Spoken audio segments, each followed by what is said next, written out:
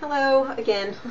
I wanted to show you another use for the mixing medium that people have been talking about that you can make yourself with 1 part glycerin and 3 parts purified water. I put mine in a Visine, just an old one. I sanitized it. I just put rubbing alcohol on a cotton ball and just rubbed on everything, put it inside, and then just kind of shook it up to get the inside nice and clean. And what I love about it is that it's an eyedropper, so you're already able to put a drop on there, and then really a drop is all you need, so it lasts pretty long. Anyway, another use that I've found for this stuff, I've been using the eyeshadow as a base mixed with this.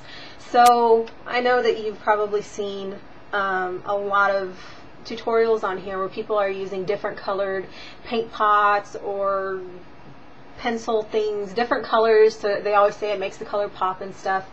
Well, what's great about this is that you can use any color, put it as your base, and it makes it sticky. And then you just put whatever color on top. So I'll use black usually whenever I do a smoky eyed look. I'll put the black on, use it with this, put it up to my crease line, and then put whatever colors I'm going to put on top, and it works really good. What's even better is that this stuff makes things last really, really long. I haven't been using a primer at all since I've been using this.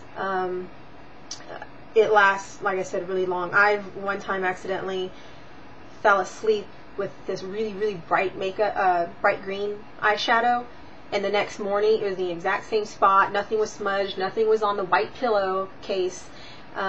So that's something else to think about, making your own. And a little bit does go a long way. I mean, I bought a glycerin bottle from Walmart for like $2.50, I think, and then you just, it's only 1 part of that with water. So that is my review.